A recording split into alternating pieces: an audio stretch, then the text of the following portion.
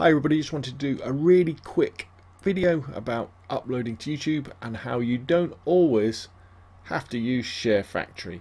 If you've got a very simple gameplay clip that you've just recorded from a game, or you've captured it after a game and you're happy with the start and the end points that you manually did, all you need to do, go straight to the capture gallery. If you don't find it there, it will be in the list of applications at the end.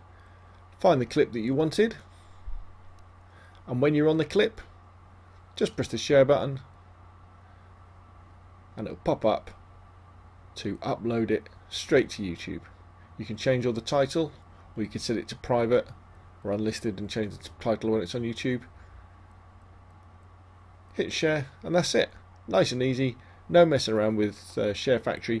A lot faster, and I'm not sure about this, but normally when you with video, if you keep editing it, so for example when we capture video, that then gets encoded onto our PlayStation's hard drive, and then when we edit it in Sharefactory it gets encoded again, so the quality in theory should be better if we upload stuff straight to YouTube without going through Sharefactory. I've had a look though and the difference doesn't seem to be that much. So just to go over that again, if you don't want to bother with Sharefactory, you've got a nice simple clip with the start and the beginning, and you don't want to add any titles or anything, go to the capture gallery, find the clip you want, hit the share button on your PlayStation 4 DualShock controller, select YouTube,